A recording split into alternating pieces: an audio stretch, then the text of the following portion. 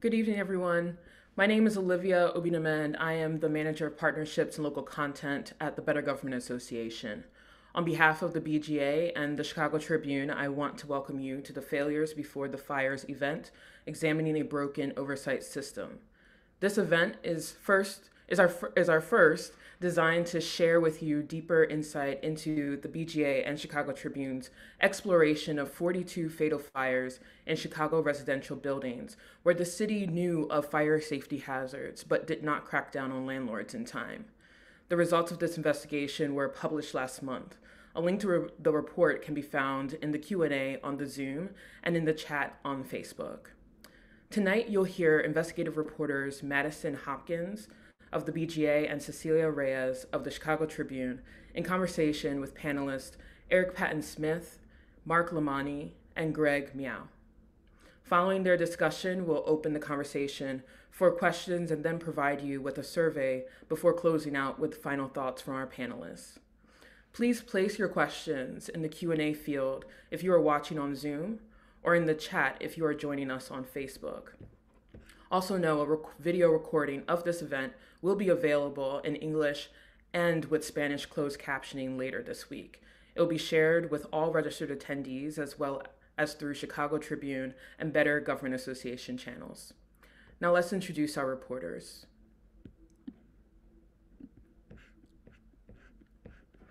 Madison Hopkins is an investigative reporter for the Better Government Association. She received her master's degree from the Medill School of Journalism at Northwestern University in August 2016. At the BGA, she has written stories about the failures of Chicago's recycling program, regulatory enforcement at statewide nuclear plants, and more. Cecilia Reyes is a reporter on the Chicago Tribune's investigations team and has written about water affordability and homelessness. Originally from Mexico, she is interested in issues of housing and social justice. Madison and Cecilia. So I should say, thank you, Olivia, and thank you all to our panelists for being here and for the audience for coming out to be a part of this event tonight. We got started with this project after the horrible Little Village fire in 2018, when this devastating loss of 10 children. It came out in the immediate aftermath that city officials knew of these fire safety problems at the property, like missing smoke detectors and blocked egress, for years. And we wondered, how could that happen? And in how many other fires were there early warning signs that could have been prevented? And when we dove into it, we found these widespread failures of the city's system to set up to keep people safe in buildings. And the toll was tremendous. Like Olivia mentioned, with at least 61 people dying in these fires. And we're going to get into some of the major issues at play here, but before we do, we're going to show a brief video that highlights some of what we uncovered.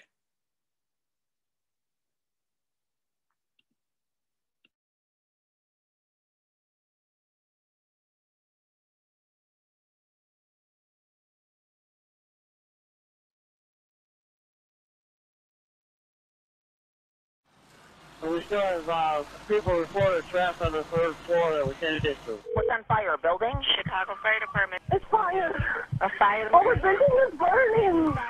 Sir, please tell them to get out. Baby's still in the apartment. Mark England died in a single-family home the city knew was illegally converted into a boarding house. There were too many bedrooms and not enough exits. Sarah Amon died in an abandoned building so dangerous that it was ordered torn down, but the city didn't follow through. 4 of Shemaiah Coleman's children died in a building where the city failed to force landlords to fix serious fire hazards. I love my Mark with Dirty Red. A recent investigation by the Better Government Association and the Chicago Tribune identified 61 people who died in fires after government officials were warned about fire safety issues. The city failed to hold landlords accountable to fix the dangerous problems in time. We found that hundreds of 311 complaints about these unsafe buildings were never fully investigated.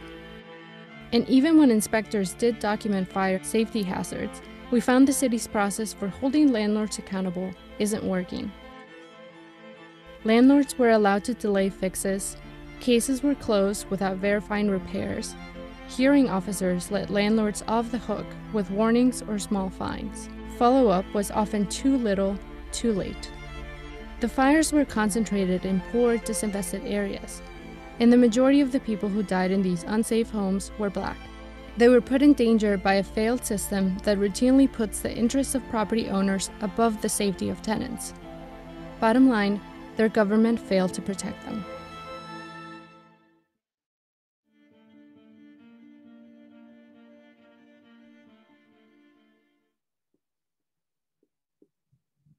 Hi, everyone. My name is Cecilia again with the Chicago Tribune. Thanks again, like Madison mentioned, for making it to this virtual event. Like she was mentioning, when we were delving into how often the city knew of issues before fatal fires, it required a large amount of research that kind of goes beyond the individual fire event. And it's for that reason that we want to have this conversation that is going to be touching on various aspects of what the investigation is about. So I just want to introduce our three panelists, starting with Eric Patton-Smith, who is a lifelong Southside resident and an activist for housing safety. After a fire killed his daughter, Ariana, in an unsafe apartment building, he pushed Chicago aldermen to hold landlords more accountable. The city council passed an ordinance in 2015 based on his proposal, creating a list of problem landlords who would be barred from most city contracts until repairs were made. Joining us also is Mark Lamani, a former attorney who spent 26 years as a litigator and legal advisor to the city of Chicago on its building, fire, zoning, and health codes. This includes his tenure as general counsel to the Chicago Department of Buildings, where he directed the Regulatory Review Division, oversaw the Licensing Division, and served as a legislative liaison to the City Council.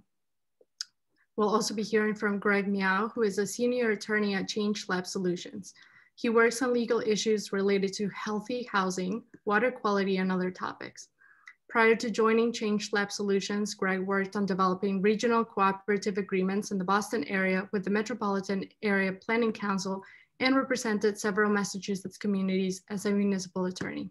I want to thank all of you for joining us, and I want to hand it off to Madison for the first question. Yeah, so like Olivia mentioned, we'll have some time for Q&A at the end, but just to kick us off here, we would like to hear from each of our panelists about if you learned anything unexpected through this process. So either during our previous interviews or after reading the finished project, or just with your general experience with building code enforcement in Chicago. Has anything struck you as surprising or not in line with your previous understanding of how the city operates when it comes to building code enforcement? Maybe we'll go to you first, Mark. You're on mute. You gotta. There we go. Sadly, I would say that past being prologue, as the old saying goes, there's not a lot of surprises in the difficulties and problems and the repetitive nature of the fire disasters that have occurred in the city's history. The city has an excellent fire department. It is an outstanding agency, but it's difficult for them to do routine inspections. That obligation rests with the building department process. And I think that's where a lot of the difficulties and the repetitive nature of these disasters has been foisted upon the city. Mm-hmm. Eric? Well, in my take, I mean, yes, we do have an excellent fire department here in Chicago. I will never speak ill of them, but our city doesn't use its resources. As Mark was saying, the buildings department claims that they don't have enough resources to investigate. We have safe passage workers that have cleared all basic city standards that could be trained to go around to the areas they're already working and do the investigations. But we're going to put it on the call-in. How many tenants living in a residential building actually get to see the basement to know that there's a violation down there? Mm-hmm. So if we're waiting on the call in from areas that's not seen from tenants, we're just putting them in more trouble, prolonging and doing what we've been doing, nothing. It's interesting that the whole for reference for the audience, the whole process in Chicago for building code enforcement is primarily based on 311 complaints. So that, is an issue we've raised. And Greg, from your perspective of somebody who's not a Chicagoan, is coming at this from studying this at a very high level and looking at other areas, what was your take on the project and the issues identified? Yeah, I think I'll have to join in with Mark and say, unfortunately, I don't think it's all that surprising given the system that's in place. As you said, we work on this at a high level, and ultimately what we have here is our system failures that are putting people at risk. How much are we expecting that our tenants will know what fire code is, what the right fire hazards are? Ultimately putting the pressure on them or the responsibility on them to pursue sort of remedy is probably not going to result in good outcomes. And we've seen that not just in Chicago. I'll say that, this is probably something that's happening across the country where there are complaint-based systems. Our tenants just aren't well informed enough, and it's a lot to ask for them to be able to make their complaints, let alone get over any fears they might have of engaging with the complaint system relative to landlord retaliation or other interactions with government. Mm-hmm. Yeah, that's a very interesting thing to get into, because so this project really was about examining like all of the fires that occurred in Chicago from 2014 to 2019, but it overarchingly is really about housing safety and like how do we ensure that people are living in safe homes. And one of the questions that I would like Mark to answer, or to at least pose some information for the audience, is like how, or like what the city perceives are its biggest challenges in ensuring that buildings are safe, and how that differs for owner-occupied homes and rental homes. And obviously, you're not speaking for the city, but just in the time that you were with them, like what would you say the main differences were in those two categories? Well, my recollection of the building department and the issue is really in terms of manpower. The building department has a tendency to be listed as a lower priority service, while everybody expects its ability to be able to find all the code violations and to honor all the cold calls that come in from the public at large when there's a problem. It's a tendency to have insufficient manpower to pursue particular landlords who haven't been responsive to these conditions and leaving behind hazards that are a threat to the residents. There are union-related issues which are complicating to the problem, because the unions are a very strong and powerful and vibrant part of the city's activities. But at the same time, the question is, how do we make sure that we're not dropping a stitch when we're facing conditions that are unfathomable? And what would you say is like the main difference between ensuring safety in homes when it comes to owner-occupied versus rentals? Well, rentals provide generally a bigger problem, because there's a rotation in the ownership, and people will move in and move out of homes quite frequently. And the end result of that is that people aren't paying attention, particularly the landlords aren't paying attention to the repairs that have to be routinely made. We still have an ongoing problem where people do not have smoke detectors available for each and every unit. And when we do have a problem, we are very slow in the mechanics of getting enforcement in the administrative hearings process or in the court litigation process. Go ahead, Eric. No, I just wanted to, like you said, they're saying that they don't have, the buildings department don't have adequate resources. And It's more of, I wonder if the police may use that, nothing against you, Mark, you're not there, but I wonder if the police use that as an excuse for murders. Would Mr. Brown still have his job?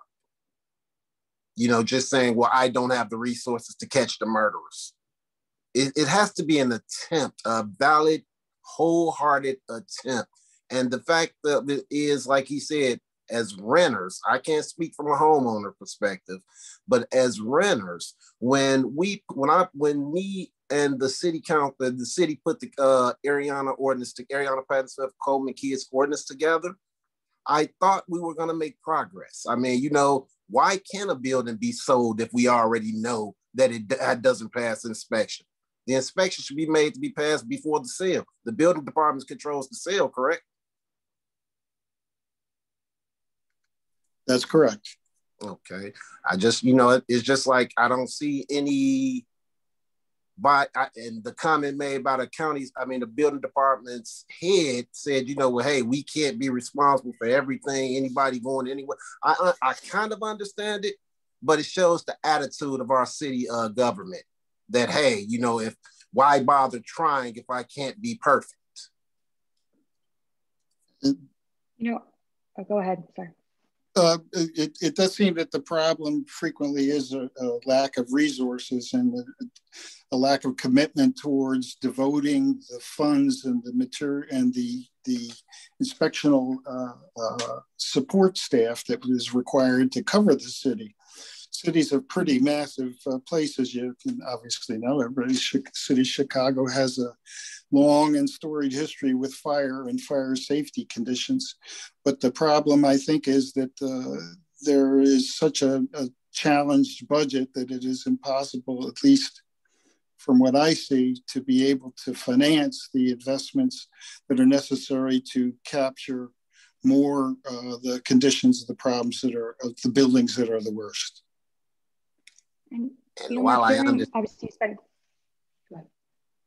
I was just going to actually say, you know, Mark, with your experience, you know, we have so many years with the city, have you seen those issues ebb and flow at all? Has there been a time when they've done more with less, so to say, when they've utilized those resources differently? Sadly, no. It seems to me that as the decades roll by, nothing seems to fully change. We have periods of time when, in the face of a disaster, we rally the resources for a period of time. But as other demands are necessary for police and the fire departments and all the various agencies and arms of the city of Chicago, fire safety tends to be something that is visited after a disaster, as opposed to preemptively to catch the conditions and remedy the conditions before we're back to a safe state. Yeah, I think preemptive is an interesting word, which makes me want to go to Greg and ask, you know, how have other cities dealt with this problem of we only have so much to go around? And or how have you seen that play out in places that are deciding to change the way they go about ensuring safety in homes? Yeah, so we see that there's a number of cities that have tried to take a more proactive approach. There's a lot of different ways that these have been called: systemic code enforcement, proactive code enforcement. A couple of other terms get thrown around. But generally what they're trying to do is flip the script from a 311 or a complaint-based enforcement system where a tenant makes a complaint to the city and the city goes out and does a responsive inspection, to something where they are, one, inventorying all of the rental properties in the city upfront through either like a rental registration or a rental licensing program. And then they're going out and they basically establish a schedule and then selection criteria for going out and inspecting those properties. So that varies a lot based on location and based on the type of rental stock and the primary sort of reason behind passing it. So some of these programs have been stood up as responses to lead poisoning crises in children in their cities. Others have been stood up in response to unsafe conditions, which might include falls and fire safety. And there's a number of other reasons why these can get stood up. But, I was just looking at a survey. We're doing some research right now on, who all has these. And it's a bit hard. Obviously, there's a lot of cities and towns across the country. So it's hard to get a comprehensive list. But for instance, there's roughly about half of the 20 of the 50 largest cities in the country have some form of proactive code enforcement program. Some examples, include Boston and Seattle, but also Houston and a few others. So there are out there, and what these places are doing is that they're essentially gathering information around what is their rental stock, who are their landlords, and then on a generally like a 3 to 5 year basis, they're subjecting rental units to a recurring inspection program. The last thing I'd say is, because I think it's been mentioned by Eric and Mark about the difficulty of sort of enforcing, bringing enforcement actions against people, or landlords where there are code violations found, is that, a lot of these proactive code enforcement programs really are tied to different sort of policy levers, whether they're like certificates of occupancy, or other things that really are essentially, essential for landlords to be able to operate their business. And when the violations are found, it gives a lot of these cities very big sort of sticks that they can wield to say, hey, if you don't bring this up to code, we're going to revoke your license to essentially lease this property. And that's a big financial incentive for landlords to bring their properties into compliance. I mean, something I found interesting, and when we were speaking with you in the past about proactive rental inspections, some of the programs, is this idea of essentially triaging landlords in a way of the properties that have a history of violations might be inspected more frequently, and those that get a clean pass on the first one might have a little bit more time before they need to do another inspection. And it's actually similar to the proposal or the ordinance that Eric was mentioning that he proposed and worked to get passed through City Council. And I was wondering, Eric, if you could maybe just recount a little bit for us about what that process was like for you and how you came up with the idea to target landlords in this way. Well, I just lost my daughter, and basically sleep wasn't an option. My mind was everywhere. So the pain I was feeling, I basically could honestly say I wouldn't want my worst enemy to feel. So it became a thought in my mind of, I lost my little girl like this. I remembered another fire that happened around the corner on 112th and King Drive, where a little girl died. And I'm like, this is happening way too frequently. So I looked at what I saw in my neighborhood and around my area. I actually came up with sort of like the fire department in Chicago uses X's to mark dilapidated buildings. I actually came up with a system that was color coded to show what level the building was at, which would give incentive to the neighbors to frequently call 311 and city services if I have a building that's dropping my property value. It gives them an incentive to save their own, as well as helping the community. That was fought hard by the retail association, renters association, where I had to drop that from it.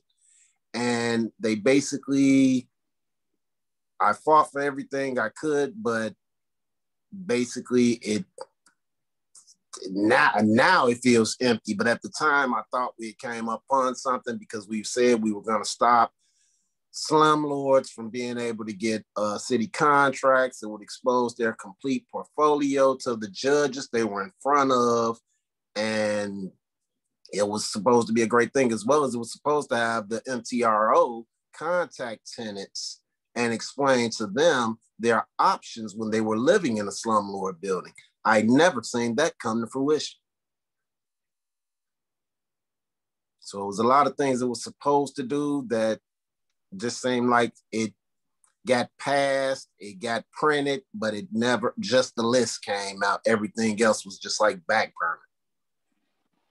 Right, and for reference for the audience, what he's speaking of is what Eric's initial proposal was, what it kind of got turned into through the city government was the problem landlord list, which was a plan to essentially, the city was saying it was going to make a list of the worst offenders, repeat offender landlords, and publish them to give tenants, information in that way.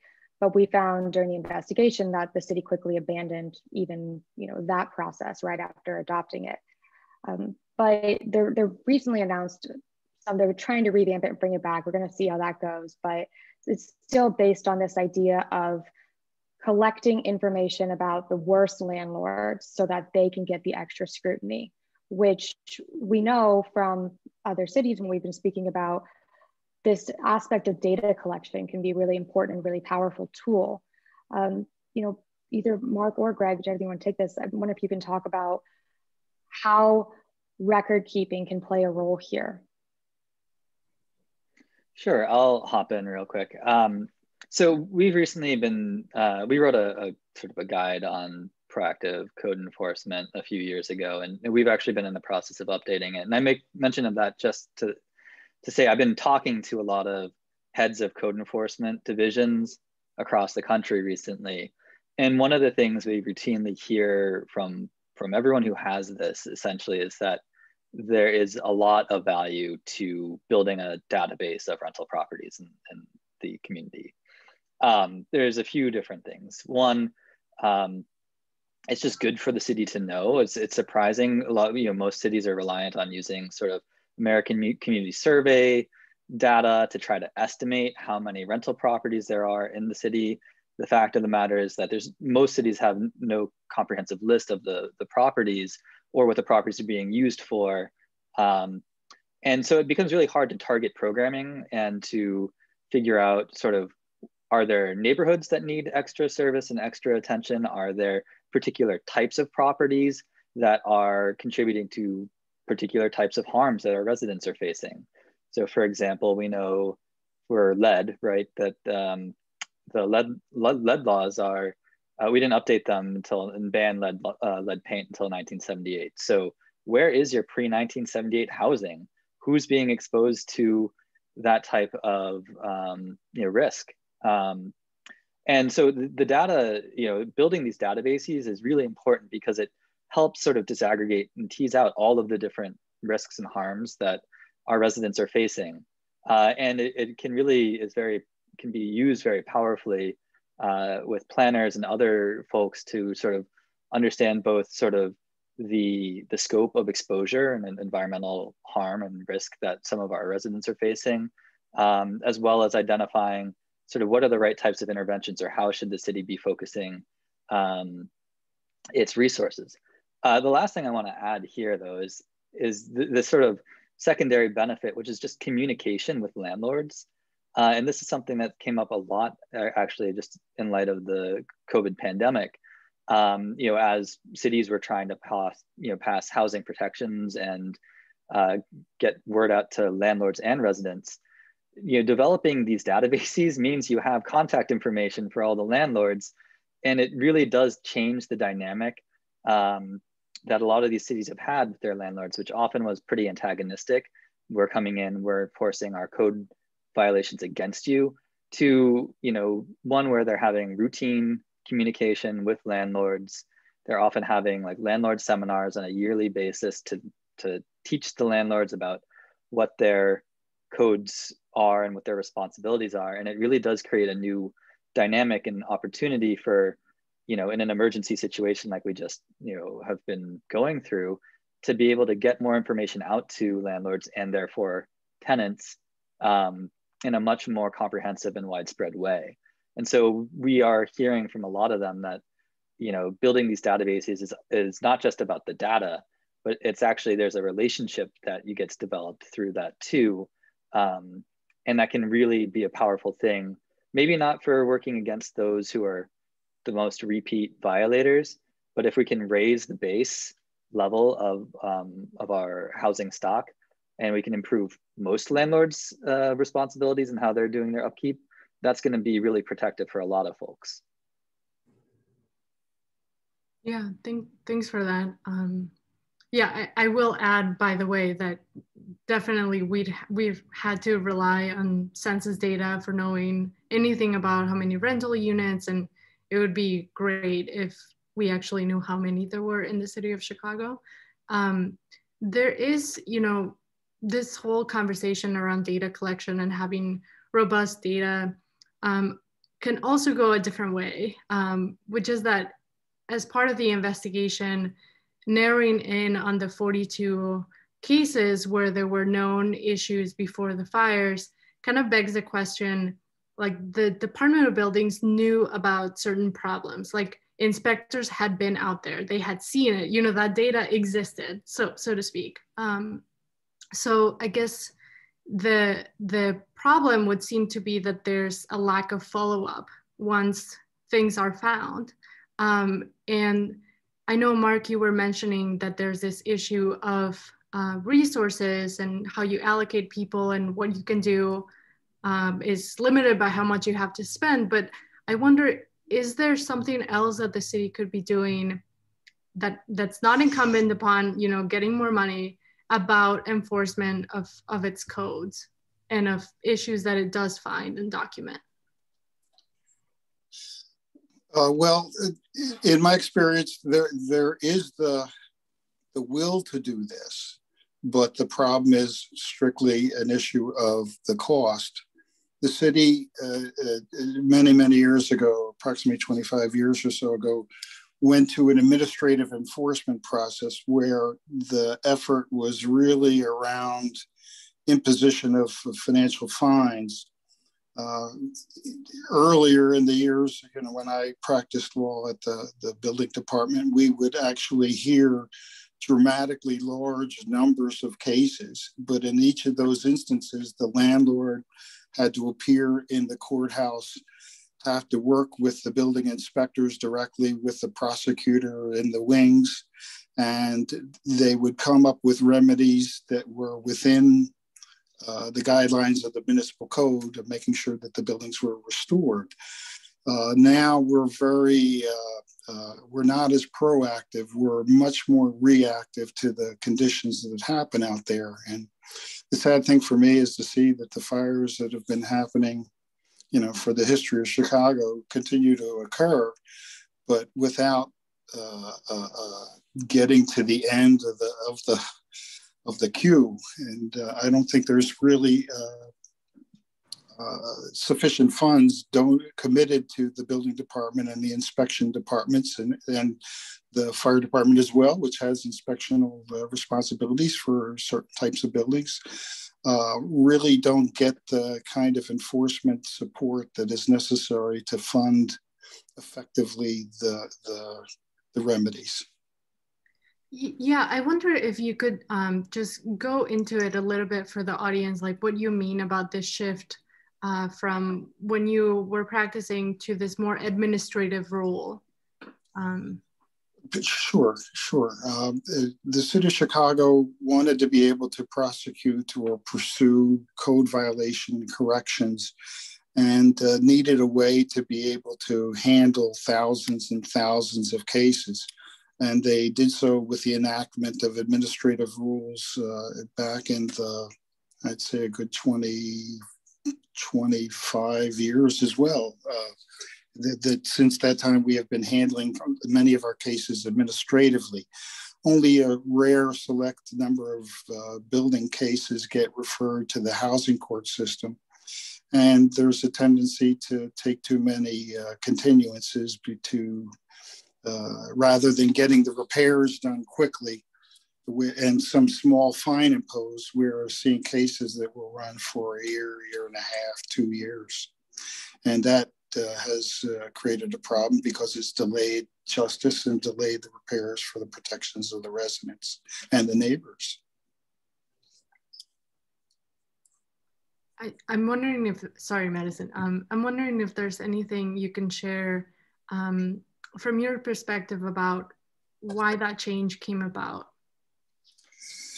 Well, some of this is speculative, but the observation was simply that we had to be able to cover more ground. We were doing to some extent less cases, but we were getting the phrase full compliance. Each of the code violation cases that were being dismissed more rapidly because there was more pressure put on the landlord to make the repairs quickly. And as a result, in return, we would do a settlement, come to a settlement agreement with an amount of a fine that was not punitive in nature, but it was intended to cover the costs of the litigation. Because as you can guess, to get an army of attorneys to handle these cases is an expensive process. But the courthouse used to run on the 11th floor of the Daily Center with 6 courtrooms running full speed every day, handling all types of cases: lead paint poisoning, you mentioned, fire prevention, building repair, construction, electrical wiring problems, things across the gamut of building components. And there was the commitment of the funds and the manpower to do that. But as the city started to seek ways to reduce its costs and to control the budget, the building department was one of the places that took hits over the years. And that has had, I think, a negative effect on what happens in the communities. Thank you. That's a really interesting point, and given the historical context there of how things have changed, and with the idea to be more efficient. And one thing that we found really interesting when we were reporting out of this, though, is that, regardless of the resources and how many people we actually have out there doing the job, we found there was very little rules about how this job should be done, which, whether it goes to administratively hearing or it goes to court or whatever it is. And that could obviously lead to a lot of equity issues, like what we've seen here. We've seen the vast majority of people who died in these fires were non-white. We found that a lot of serious violations on the south and west sides are never marked as resolved by the city. And I'm wondering if, to any of you really, what value you think we could find from either, creating strict rules about if the inspector finds a certain issue, this is what needs to happen, or if that would be problematic in its own way, because what the city would say is that every case is unique and they need to be able to answer complaints and respond to issues holistically. So, what would be any of your take? Well, forgive me, but I am an old dinosaur, and to that extent, I'm reliving past history of the way that the city's code enforcement process has evolved. But when I started 28 years, somewhere in that ballpark ago, we would man up with each prosecutor meeting the landlord directly, and between that interaction between the two and their attorneys that were representing them, we would come to agreements as to what items had to be completed at the earliest opportunity. And then by doing so, you would focus on the things that would be a greater hazard to the tenants at large. Nowadays, we process paper, and the administrative process over at Department of Administrative Hearings is really a self-defeating system to an extent, because all we do is we push our cases through the system, we impose some substantial fines, and then there's a question of whether the landlord can pay the fine, none of the money being committed to the actual repair. In prior years, we would reduce the penalties and the fines to cover the cost of having filed the litigation and having had an attorney represent the city at the proceedings in the housing court system. But housing court doesn't, the judiciary don't appreciate having these types of cases. They're not very stylish or interesting, if you guess. But when it comes to the lives that are behind them, it certainly does have an impact. Eric, I saw you wanting to speak. I am trying. I mean, I understand Mark is giving information and thank him for it. But the more I hear, the more I just hear, oh, well, it costs money to do that. We don't have money to spend on the poor. If it was a lucrative, I mean, if it was a system that made the city money, maybe it would get more attention. But right now, we're, like he said, court cases are dragging out in court and people are dying. And we're saying that there's, no money for it. We don't have money because of budget. And what do those lives cost? Is that life cost more than that money? I mean, I've not heard City Hall ask Springfield or the state of Illinois for extra money for building housing in my life. So with that being said, I could be wrong, but with that being said, it's like, wow, my child died in those fires. There is too much, nobody really cares down at the buildings department, I'm guessing. I mean, it's just, paper pushers, because nothing has feeling about it. Nothing takes into account the families that are suffering from this. It's like, okay, the city of Chicago will never let their permit process go like that because that's a lucrative system. But we're just going to let the slumlords get away because it costs us money to inspect their buildings. I mean, if that's the case, how about training residents? We need to do something. We're doing nothing, and that's what's upsetting. It's like we could train the residents to going through the building themselves, but at this point, we're not doing anything. I don't have all the answers. I will never claim to, but we need to try. And we are not trying, period, as far as I'm concerned, from City Hall. When I made the ordinance, Alderman Beal made a comment that I found funny at the time, but I understand it now. He said, I'm tired of coming to City Council, redoing these ordinances for building and fire safety.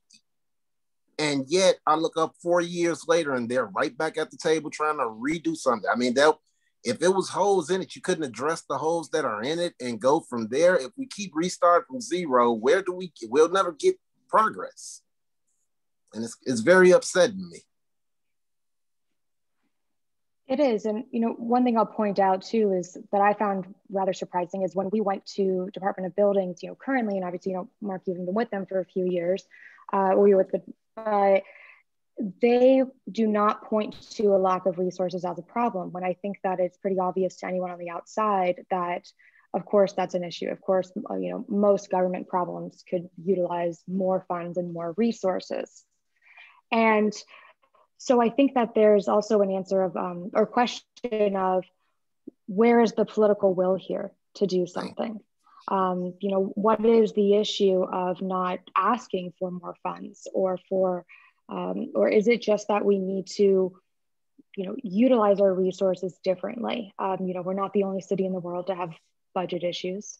But we only have a couple minutes left, and Greg, I do want to go back to you a little bit here to get your take on all of this, particularly that with enforcement in, if we're going to be doing this program, we're not going to be moving to proactive, say we're doing complaint-based, how can we make the most of the resources that we have?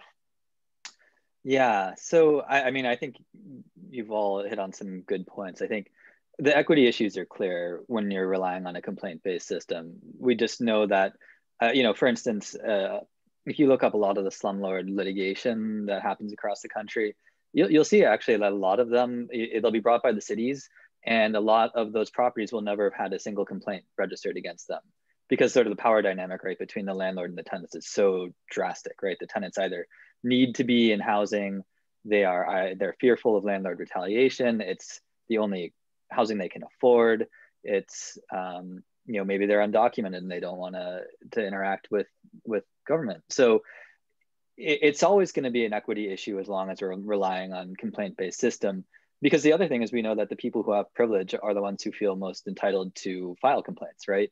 So, I used to work with cities, and we'd get, noise complaints and all sorts of other things that are going to come in through your 311 system. And they were, if you just mapped where the complaints are coming from and the frequency, a lot of that would have been in our more, nicer neighborhoods, whiter neighborhoods. And that's because they were using the system. Either they knew what the system was, they knew that they could access it, and they felt entitled to.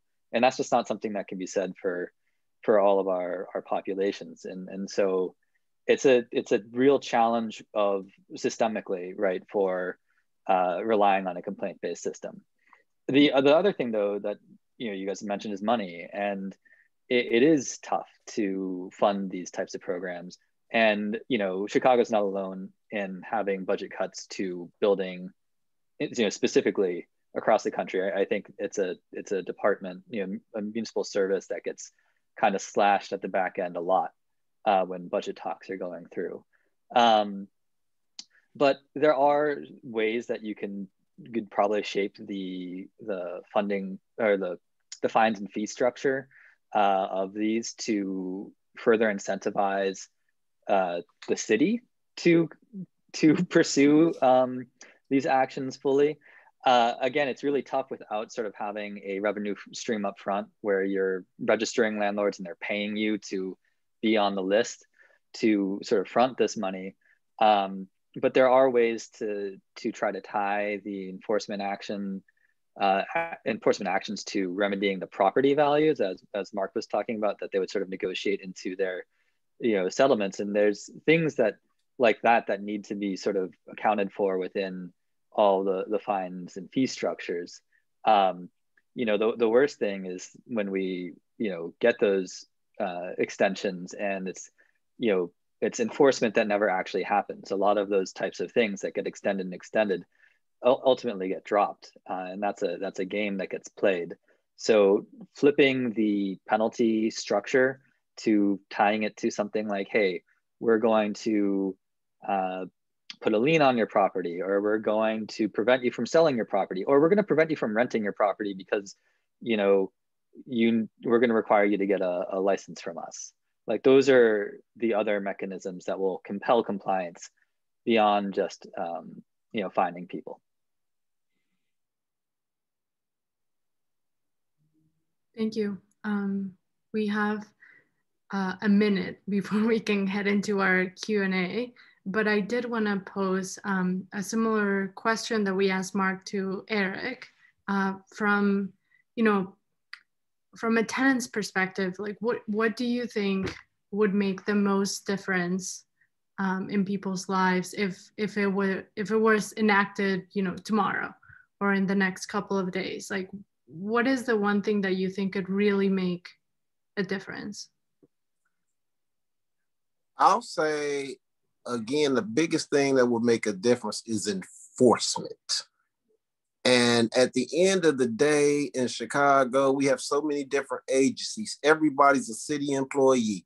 I see so many police cars sitting unused, doing nothing. If they're out of service for a minute, let them go do it. Let a fight, matter of fact, we have a lot of suspended officers and everything else that's under disciplinary review. They could be used for that. There's a million ideas we could come up with to use actual already paid city employees to do this job.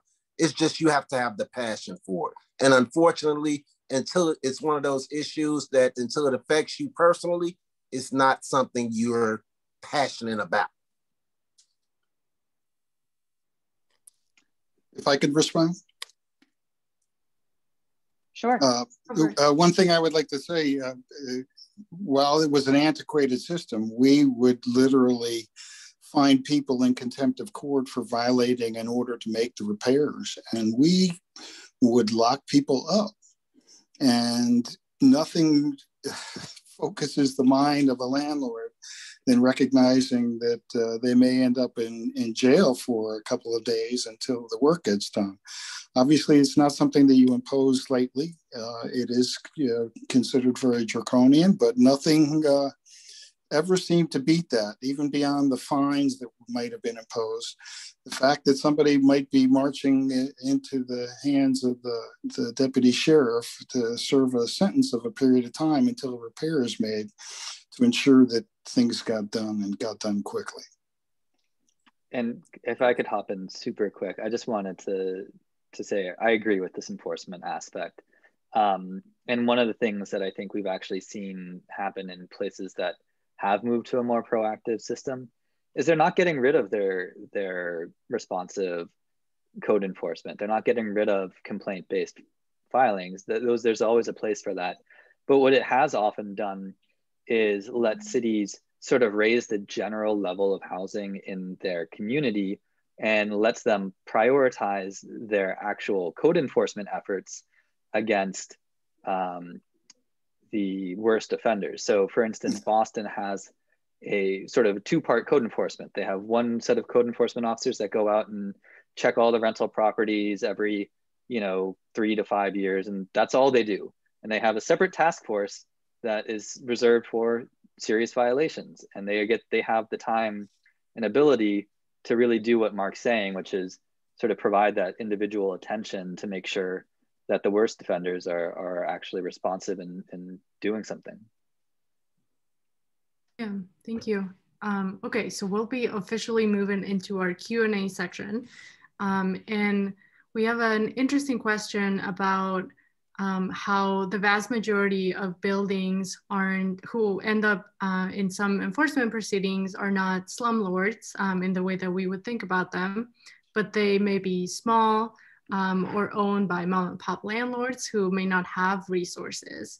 So I guess one of the questions here is, should there be different penalties for small landlords compared to big ones? Yes. Yes. I actually agree.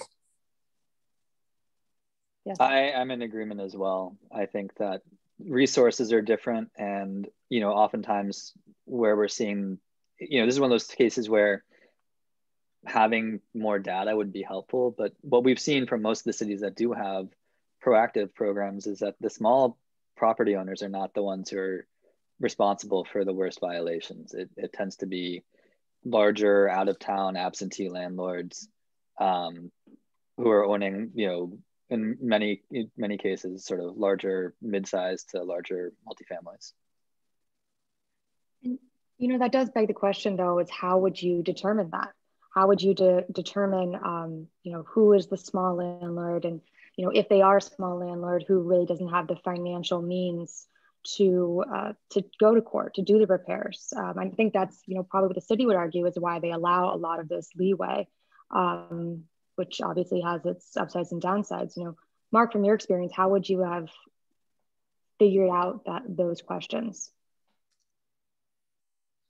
Well, most of the landlords are not slumlords, obviously. Sometimes they just need a little bit of help or a little bit of redirection and a threat to be compelled to impose a fine to make a remedy of a condition that's unsafe for the residents of their properties. But the vast majority of people, I think, want to do the right thing, but the costs are so expensive, and the building process to get permits for the repairs that have to be made does take a period of time. These types of delays slow things down.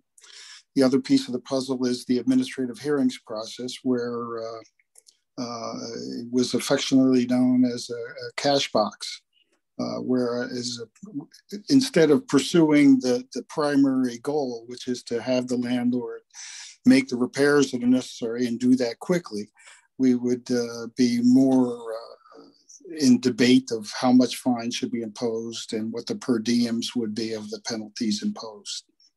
I think that to some extent the administrative hearings process is it's a double-edged sword.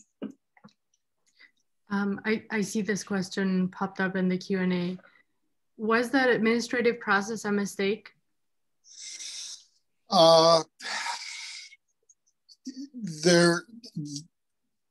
You've caught me flat-footed.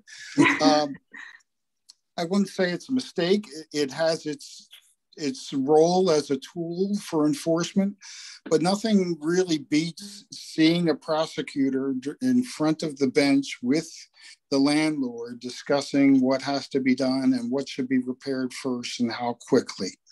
Those types of things are sort of a come to Jesus moment where you have to really recognize the need to step up. The administrative hearings process is a lot of paper transferring from, passing from part to part. And the impetus is to impose a fine no matter what happens. And if it's not done by the first date, some financial bloodletting is going to occur against the landlord. And it becomes a situation in my mind where that is more important than the goal, which is to get the buildings fixed.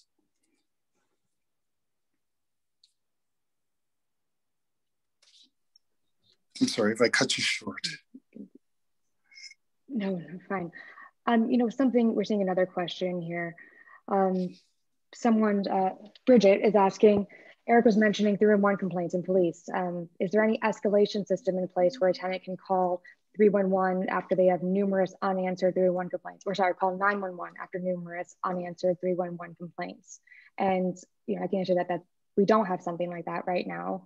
So I'm curious if you all think that would be a useful thing, and maybe also coupling that with another question we received of what do tenants do? What in all of your experience you've seen tenants do in situations when their complaints are not being answered? Well, as far as complaints not being answered, tenants basically are limited on what they can do. I got a call from my child's mother today who lives in CHA. Her wall and ceiling is leaking water onto her fuse box. She's called CHA all day. She's called 311, and I'm almost at the point of telling her to call 911 because that is a big danger. She's called her management company. No one has came. It's been 6 hours already. Now, and also then I had to check the smoke detector. It's electronically wired. It's malfunctioned due to the water getting in the speaker. So she's basically in complete danger right now with no one to call in a city housing authority building. Yeah, I'm curious, in a situation like that, or in situations like that, which do happen, like, what do you think would be people's recourse? Mark, maybe, or Greg, or whoever wants to jump in. Well, there are certain types of violations that are an imminent threat to health and safety, and that should usually result in a phone call to the Department of Buildings to register the condition. And if the manpower is there, and I wonder to what extent that it is these days, the building department personnel would generally triage the cases and find out what was the most urgent item and then pursue those particular conditions first. The question is how much manpower is there to get this done. We can generate a lot of paper. The building department can generate a massive amount of paper, but then it's parceled to the administrative hearings process, and some of it, a smaller portion, is parceled to the housing court system. We have to rebuild the housing court system and have it become the tool to better housing that it was many years ago. It's a costly process, and that's why it was abandoned for the administrative procedure. But it was the best way to get eyes on eyes, to have that come to Jesus meeting and have the landlord or the management company recognize the need to get this done and get it done quickly. Yeah, I'll just hop in here real quick as well and say that I think, well, there's a couple of items. One, with regards to sort of escalating the responsibilities. I don't know what the 311 system in Chicago fully encompasses and how many different types of complaints that encompasses. I know in other areas, 311 might include potholes and other types of, civic complaints. That's just getting lost in the noise, right? So if you don't have a dedicated housing complaint system, and you're having housing complaints shuffled in with all the other sort of communications that are going to the city, that's obviously going to cause delays and risks someone not being able to elevate life in them emergencies to the necessary response protocols that a city should have. Because in law, almost all states will have some sort of law around necessary measures a city can take to try to protect residents who are at imminent risk due to unsafe structures. It's part of a lot of building codes and housing codes. So I think there is a sort of a network issue here about, where are the complaints going and who's seeing them and how quickly can they actually be addressed or responded to. The other thing I was going to make mention of is that this is where it's really important to think about what are the broader, ordinances or tenant protections do we have? Because in some situations, right, as Eric mentioned, tenants don't have, they don't have the financial resources to make the repairs. They don't have the ability to do it, and they can't do it fast enough. But in which case they probably have to leave, and we need to be able to have laws and policies and practices in place that rehouse those people for the amount of time necessary until their housing is repaired to a habitable condition. And I don't know the specifics of the laws in Chicago, but those are really important laws. And, we need to be able to take a situation that Eric mentioned and get those people into new housing until their housing's safe. And I'll just make one last sort of aside here, and that's what we call rent escrow programs.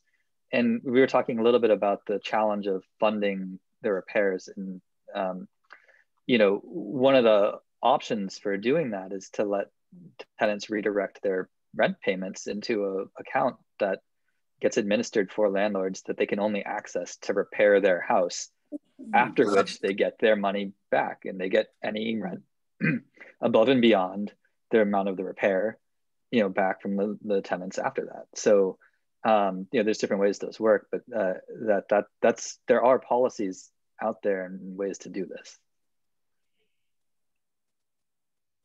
I'm seeing a question from the MTO, the Metropolitan Tenants Organization. How do we encourage city officials and the Department of Buildings to move from a complaint-based system and push a proactive rental inspection system, particularly in Black and Indigenous or areas where people of color live? The burden falls unfairly on the tenants.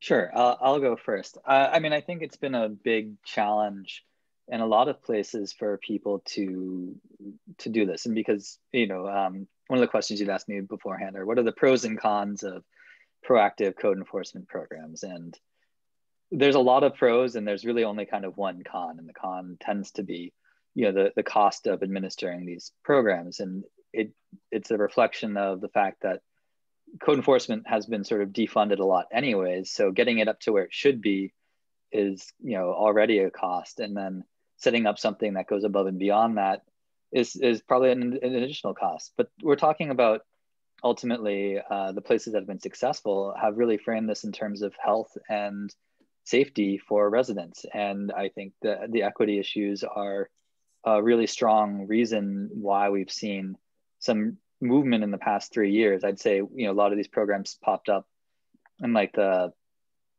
sort of late 2000s. There's a first round of cities that sort of pursued this. And there's been more recent movement on it again in the last couple, 2 to 3 years. And a lot of it's been around the equity. It's been around the fact that the populations that are at the highest risk and live in some of the lowest quality housing are the ones who are least likely to utilize the complaint-based system.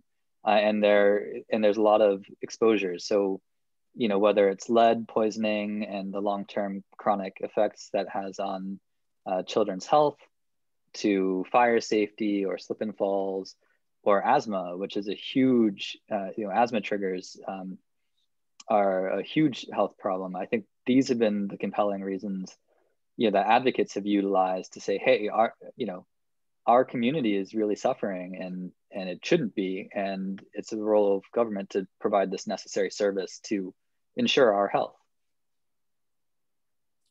I agree. It seems that we can do more by being a little bit more aggressive as to our inspection process and commitment of the manpower that's necessary to cover the city of Chicago. The city is always tapping on new protocols, we've adopted a new code. We've upgraded our code to the international, the building code standards. And while these are positive things, it leaves these poorer landlords and the poorer communities it moves them titularly as violators, because the new codes have become more aggressive as to what has to be done. And this is an expensive process. It's not cheap to make the repairs that are necessary with the codes, but we have to commit the resources to getting this done. City Hall, I think, has a tough budget. And, for all of her skills, the Mayor Lightfoot has a lot on her plate, but I think it's time for the City Council and the members of the City Council to sit down and start having discussions with how to make the system more proactive and as opposed to reactive.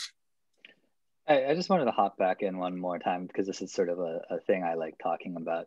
But I want to say there's beyond the justice orientation that I talked about earlier, which is the moral obligation that cities should have to protect their residents. There is even like a financial incentive here for cities to pursue this. It's a bit of a longer term play, but these types of programs can help offset city expenditures in lots of other areas, right? So having good code enforcement is part of a homelessness prevention strategy. Why is that? Because it's helping maintain existing housing stock that doesn't deteriorate, that doesn't cause people to have health conditions, that causes them to lose their job or to become homeless, or forces them out of their existing home. And how much do we spend on homelessness prevention programs? And it's all of the other health programs that the city is providing to residents. Ensuring this is one of the ways that we ensure healthy and habitable housing. And the more we can do that, the more we're going to be saving in other areas. And it's not even just that. We also have the tax revenue standpoint, right? Because these types of programs help prevent the deterioration of community property values. So we're saving tax revenue by making sure that we are keeping houses up to a certain standard. And in doing so, we're helping, save the city's, general fund. So there's a lot of incentives. And the last one I'll just mention again is having the knowledge base around what your community is and what your rental housing stock is, just makes for smarter, more targeted investments that can, from if you're doing a neighborhood plan or trying to do targeted investment in certain areas, it helps do that in a much better way. So any of the redevelopment work that the city is doing can be done much smarter if they actually know what the housing stock looks like in the communities that they're trying to redevelop. And one of the opportunities that we've really not taken advantage of is the opportunity to use prefabbed housing. The city of Chicago has explored, dipped its toes in the waters over the years that I've seen, but never really adopted a process that would take down the buildings that we have that are best bulldozed and renewed with new homes that are more positive for the residents, to build our communities back up by doing so. Interesting. We've been, trying to summarize kind of a lot of the questions we've been getting has been around, what can we do? And we talked a lot about, some of the specifics the city government could take, but what do you all think that, we as a general public, as citizens, people, advocates, whoever is attending this, what can they do to push for some change here, to see some improvement? How would you all see that materializing, and what sort of impact do you think it could have? Well, that's one place that I believe the list actually was working a little bit at, as well as I wish the color coded would have came with it. But the ordinance list, the bad landlord list, helps with that, because if I see that there's a property on my block, I may not know the landlord, know nothing about this landlord, but if I see that there's a property on my block and is driving down my property value, I believe I'm going to be a little bit more pushed to talk to my alderman about getting something done, as opposed to this person just sliding by because nobody knows. So it's more about sharing the information we have, which for some reason, Chicago, we don't want to share that information. Sharing the information is what's going to provide us with, knowing, like if you looked on the landlord list, when I first looked at that list, a lot of the landlords were multiple building owners. Same landlord, 4 or 5 buildings, all on the list. So we're hiding the worst landlords by not printing the list or not putting anything to show the neighborhood what's going on inside of the building, and going away from the complaint-based system. I believe it's going to get much worse.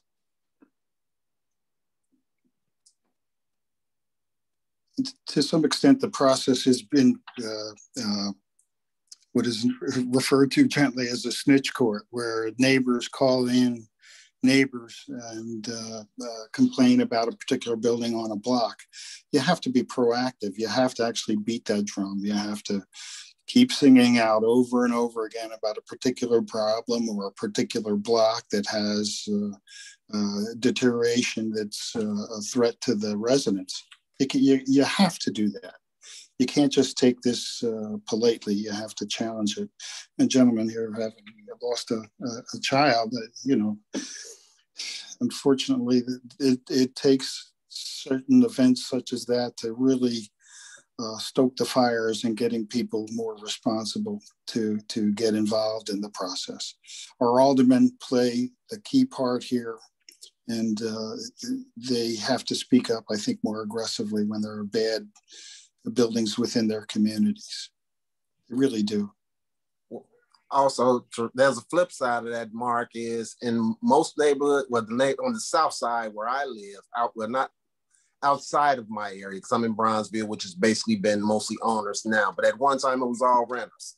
We don't see the property value falling because of that building. So a renter doesn't know anything about what that building's doing to that block. Understood. And if so that renter's not going to call. Now, a landlord may see his property value, see this building and know that's what's going on, but a renter doesn't know that. So a renter in most situations wouldn't call unless they could actually see a problem they knew to be a problem. Well, the one thing that I would note is that whether it's in public housing, private housing, affordable housing, existing rehabilitation projects, things of that nature. All the history that past is prologue. All these things have occurred and bounced back into our lap each time without ever necessarily getting the bull by the horns. People are going to keep dying or being injured in substandard housing if we don't get more aggressive with our enforcement and inspectional processes. And that means we have to put the manpower that is necessary towards the inspectional process in order to make sure that we're dotting our I's and crossing our T's and making a better, safer community. We really have to do something differently. Agreed. So I was just going to chime in and to the question of sort of, well, what can we, the audience, do? And I think to me there's sort of a few things. One is just to keep talking about it.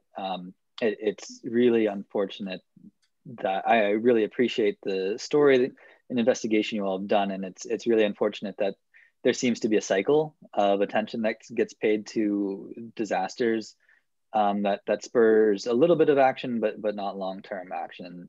And so I think one of the ways to continue to put pressure on folks is to try to marry the conversation around these disasters and the tragedies that are impacting us with the ongoing sort of daily, challenges that people are facing in their substandard housing. And it's not just that there are these, fire events, but, people are being poisoned daily in their housing. People are developing lifelong chronic health conditions daily. They're being exposed to toxic molds and pests and other things. And so, I think you have to expand that conversation. And I just wanted to sort of get to build on that to say, I think it's really important to broaden the tent. In our world, we've seen that housing advocates even can be siloed, right? And that there are folks who are focused on housing quality, and there are folks that are focused on housing affordability or anti-gentrification. And, in my book, they all play into each other. If we don't maintain our housing stock in a reasonable manner, we lose the natural affordable housing that we have, and we have an affordable housing problem. And if we don't do it, then people are getting sick and are being forced to move out of their houses. And so it doesn't matter if, to get to that sort of displacement or gentrification challenge, people are going to be sort of displaced regardless of the investment that goes into that property if the property's, killing or hurting people. So the housing challenges are all interrelated. And I think the more we try to pursue this and broaden the tent in terms of who the advocates are, who see why this is an important thing to them and their values, the more people we can get into meetings, and the more likely we are to succeed in pushing something through. Definitely. Well, we're still going to have some time for some final thoughts here, but I think we're going to bring it back to Olivia now. She's going to have a couple words on this.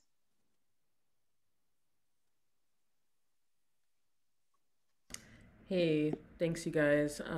Thank you so much for that conversation. And thanks to everyone who's been watching and commenting in the Q&A and in the Facebook Live chat. If you don't have, if you didn't get your questions answered, we do have a survey which is in the chat of the Zoom and also in the chat for the Facebook Live that you can take and share your questions there. But before I wrap up officially, I just want to take it back to Madison and Cecilia and the panel. Do you guys have any final thoughts, and what should people take away from this investigation and the issues that were reported in it? I can start off with that.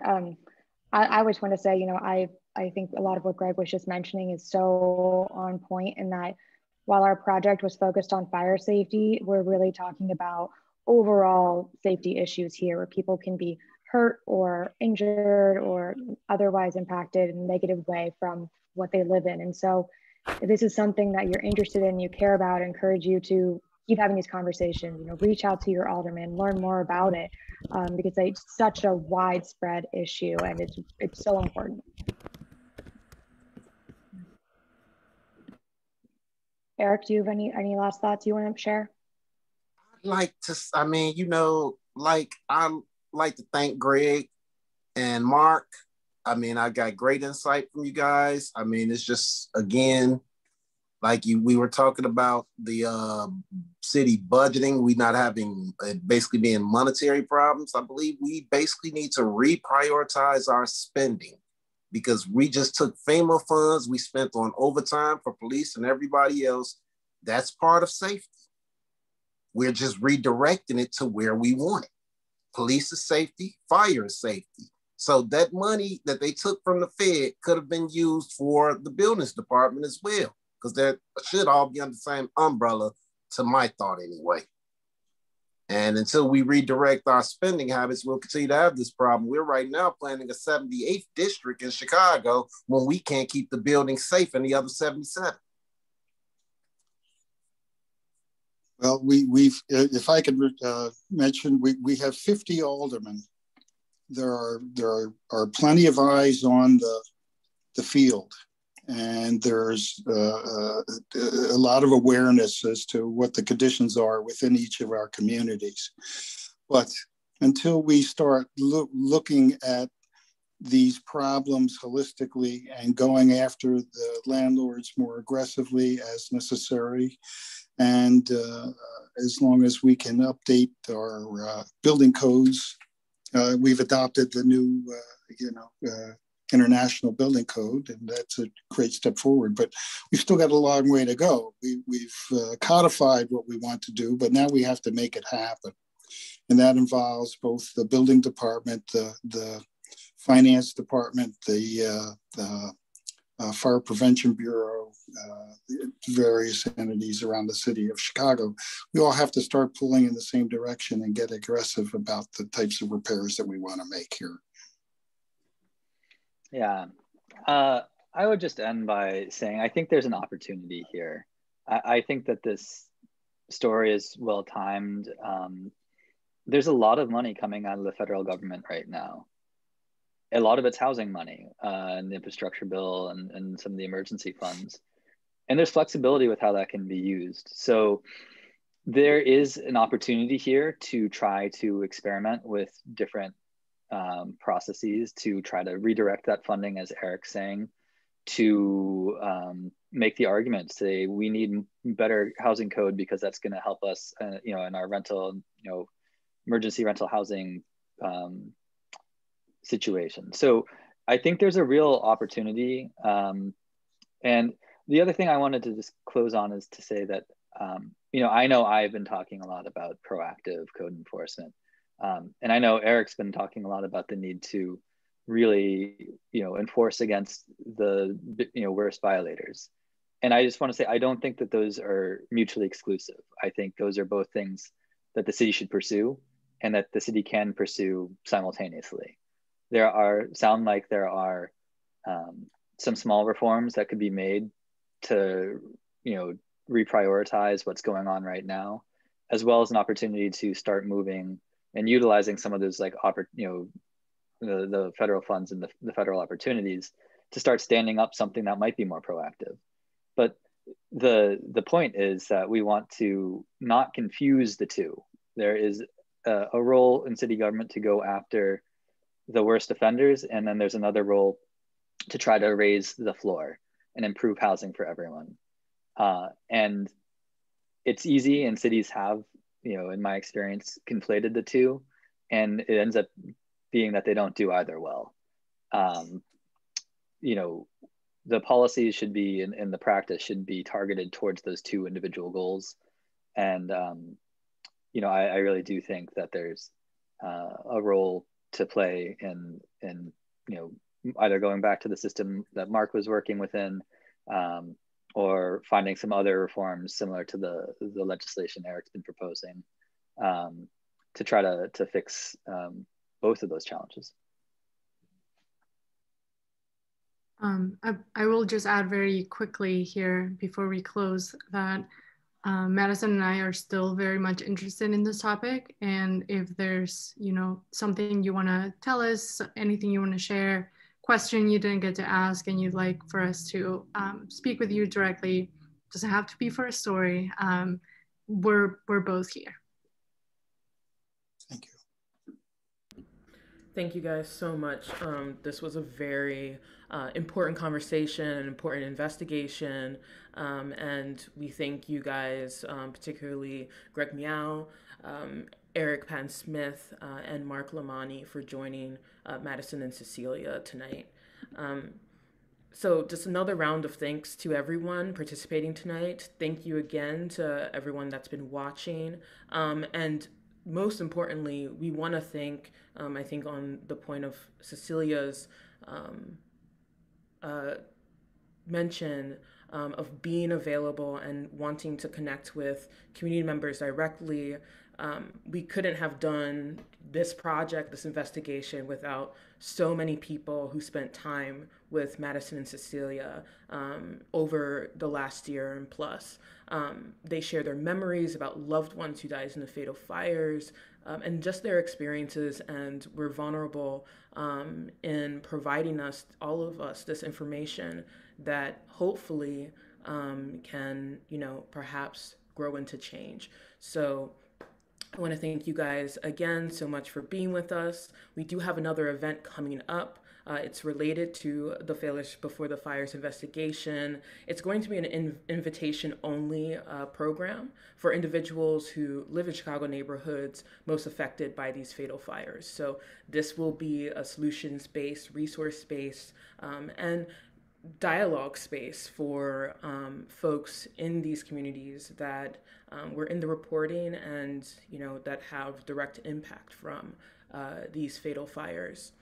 So if you're interested in learning more about this event, learning more about the investigation, have any questions that are lingering, or have any ideas as how we can improve on our events, both Chicago Tribune and the BGA, please take our survey. We have added that to the link to the chat of the Zoom and also the Facebook Live. And we hope to share some of the takeaways from the event with you all. So please subscribe to the Better Government Association and the Chicago Tribune for updates. And again, this conversation is being recorded. So later this week, we'll have it uploaded and it will have Spanish subtitles. So please be on the lookout for that. Thank you again, everyone. And I hope you all have a good night. Thank you. Thank you.